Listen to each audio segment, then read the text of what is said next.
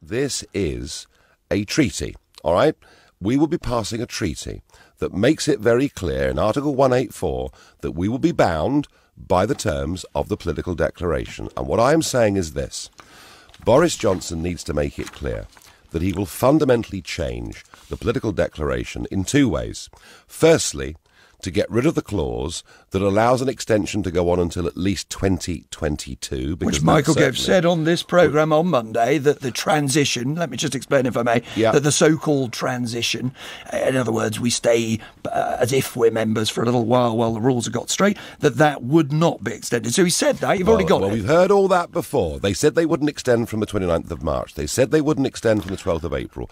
They said they'd rather die in a ditch than extend from the 31st of October. It's no good just saying they won't do it. We need to have the clause in the political declaration removed so we get a hard deadline. That's the first point. And the second point is we simply cannot, absolutely cannot, bind ourselves to a trade deal that gives us regulatory alignment that will prevent us doing trade deals from the rest of the world. I put it to you again that even fellow campaigners for 30 years...